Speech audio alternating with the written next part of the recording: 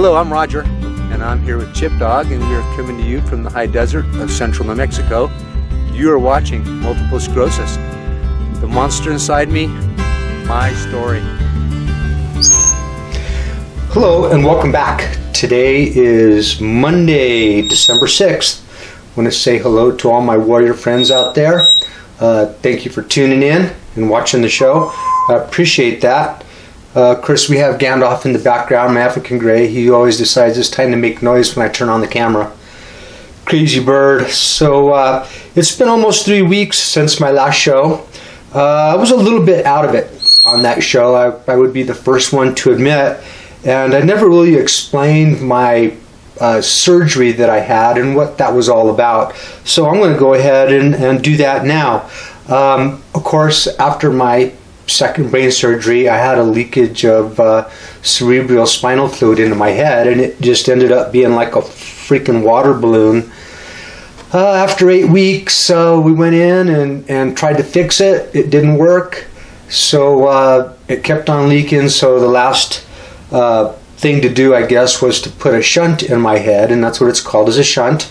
It's right here, and there's a tube that goes from here down between my skull and the lining of my brain where all that fluid is collecting, and it gets drawn up through this. There's a ball valve right here, and the ball valve drains the fluid down behind my ear through my neck, and it comes across my collarbone right here and ends up down in my belly, and that is to drain the fluid out of my head. And since that was installed, I've noticed a dramatic change in the fluid, and problems with my head is not near as bad as it was. And so that was the goal, is to try to correct that. I had a doctor's visit since my last show, and it was good news. And we were talking about having a 5th surgery, but it looks like the plate in the back of my head has reseated itself back into the original position. My skin is tied up against it. And after speaking to the doctor, it looked like probably not going to need a 5th surgery to correct that. Although I'll find out for sure, because I have an appointment next Monday with Dr. Carlson, and we'll, I guess, figure out a plan. I got to do an MRI, I think, the week after that. And I'm sure we'll be talking about removing the rest of this brain tumor that I have. In the end, I still have the tumor. Going to have to deal with that. I've had 5 major brain events with my head, 4 of them being surgeries. One of them, I bumped my head really hard, and after putting things together and what was going on, I'm sure I gave myself a concussion.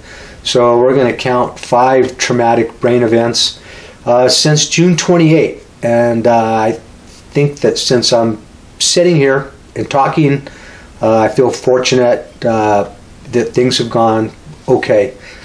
Like I said, though, still gotta deal with the tumor.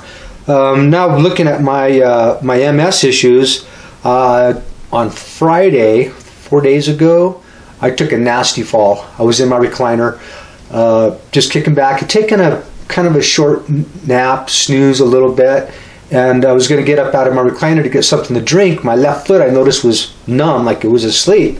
So I got up and put my weight on my right foot, and my leg was more numb than the left one.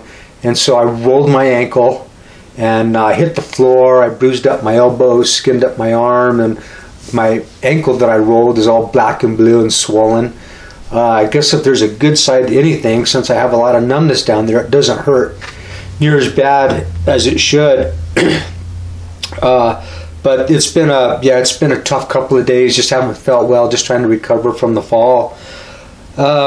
Future, I have an appointment with my neurosurgeon next Monday. I just talked about that. Then an MRI between, I think, Christmas and New Year's. And we're going to have to figure out plans to cut this tumor out. And from what we've been talking about, and I think I probably mentioned it, is a gamma knife. And they'll go, because part of this tumor is growing into my brain, and they'll have to go through and cut it out the best they can. Last word was it wasn't growing. We cut off all the blood supply to it, so it's not growing. It's just there. They'll cut it off, and it'll end up just be kind of floating in my head. It won't be it won't be removed, which is pretty crazy. A little bit more about the ball valve in my head here. One of my questions to the doc was, I know ball valves are adjustable. How do we adjust it? Well, he came in later on that day after the surgery with a magnet. And they touched it with a magnet and they can adjust it. Right now it's on a setting of 4. Whatever that means, I don't know. It controls the flow of fluid from my head down into my gut. And it all passes through this ball valve right here. Interesting technology. I was really overthinking it. How are they going to adjust it? But it's as simple as a magnet. So that's pretty much where I'm at today. Still struggling, you know, every day is a challenge. It's a 50-50 coin toss whether I'm going to feel like doing anything or not. Mornings are always toughest for me. Got up this morning and didn't feel like doing anything, and after a walk with Chip Dog, we went out and got back and had the blood going and had a little more energy. So I decided to go ahead and sit down and do this because it's been a few weeks, like I said, and it was time to get back on. I believe this is episode 14, which is, I never thought I would get this far with this many episodes, but people like it, and it gives me something to do and something to talk about. One of the things I have been looking into is maybe trying to get back to the Rio Rancho Public Schools and doing some volunteering. And I've started the process. I've got my my fingerprints done, and they're doing my background check, and that'll all be good. And my daughter Melina brought up a good point, because the COVID numbers are so high. Do I want to go back to a school where it's unknown how much of the population is vaccinated? And I have enough health issues, so just not sure if that's what I want to do. But I'm setting things up so that if I want to go back and participate and do some of that, I can do it, and that way I'm registered with the school. And kind of looking forward to that. I miss not being there. I miss all my friends. Retirement's been a little bit of a shocker to me. I've always been such a busy person, and now that I'm just not feeling well, I'm just not doing a whole lot. So I feel like I need to get out and do a little something and be productive. Okay, so moving on here. My background photo. I told you I was going to talk about my background photos whenever I'm on. This is a photo that was taken in the San Pedro Parks Wilderness.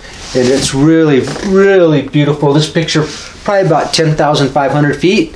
And it's probably about 4.5 miles in from the starting point, the parking lot. And once you get up into this part of the San Pedro Parks, you see a lot of this park looking stuff, and it really opens up, and it's just simply spectacular. Once you get up this trail a couple of more miles, you end up getting to the Continental Divide, which is what we were doing when this picture was taken. We were heading up to the Continental Divide.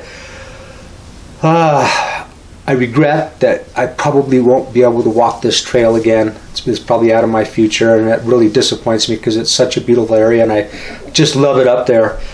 But okay, so moving on, some of my shout outs. We're going to do some shout outs today. I want to give a shout out to my friend Kenneth, and he's also known as the Monster Within. And I know Kenneth struggles, and I hope the best for him.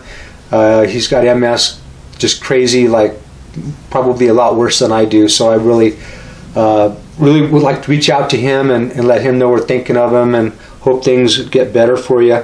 Another shout out I want to give out to is my buddy James Blackburn, and he's in the board game club, and he's got his own YouTube channel, and it's the James Blackburn Experience, and he's been putting out some really cool stuff. He's acts in a lot of the local movies around here, and he showed some of the stuff in his 10-year anniversary video that was pretty cool.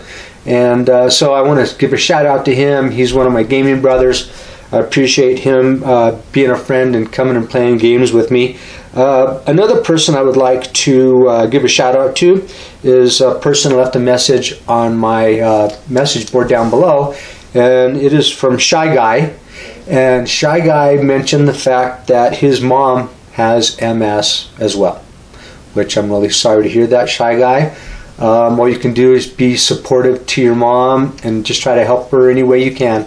And when she needs her space, give her space.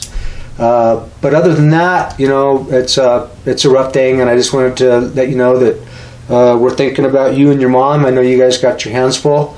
Those of us with MS and our caregivers, man, we couldn't do it without you, you know. And my caregiver somewhat is Melina, my daughter. She helps me out with a lot of stuff, but she also knows when to keep her distance from me, which is a good thing. Other than that, I think I'm going to probably end this episode. If you like what you see, please give me a thumbs up. Please leave messages down below, and I would be more than happy to return your message and give you a shout out on the next show. Next show probably a couple weeks out, probably somewhere around Christmas. I don't really celebrate a whole lot of Christmas stuff. It'll be just me and Melina and hanging out, and maybe if we're lucky we'll have a white Christmas, and I'll show a picture of that. I know the weather's supposed to get nasty here the next few days and start getting cold. It does get cold here in the high desert, for sure. But other than that, I want to thank everyone for tuning in and watching Multiple Sclerosis, The Monster Inside Me. This is my story. Thank you for watching.